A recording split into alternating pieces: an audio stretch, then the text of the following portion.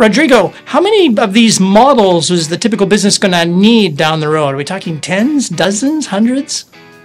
This is a really good question for people to understand. There was a time a few years ago where businesses were deploying thousands of models. Exactly, yeah.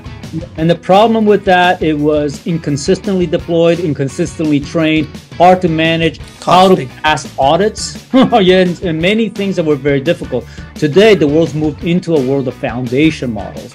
And what that is large models that allow you to power entire corporations with very, very complex models that handle a broad range of things.